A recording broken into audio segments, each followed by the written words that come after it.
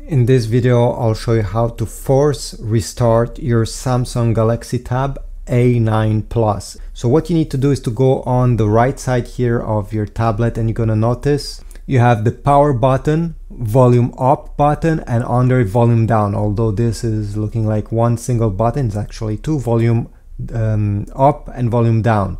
You're gonna keep press power and volume down both at the same time until you see the Samsung logo appearing on the screen.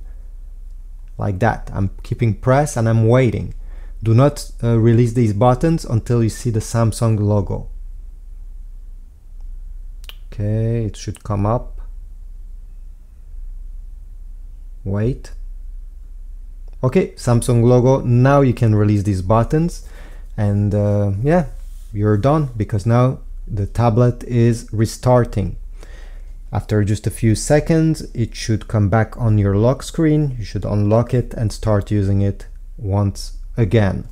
But this is what you do if in case your screen is frozen, in case you have a black screen problem, maybe one app is stuck and you cannot exit it.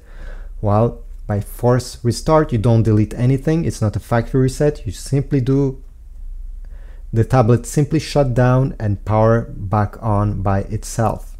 So you see, now if I unlock it, I can start using it. Thanks for watching. I hope this tutorial was helpful. If so, please leave a like, subscribe, comment, and I'll see you in the next video.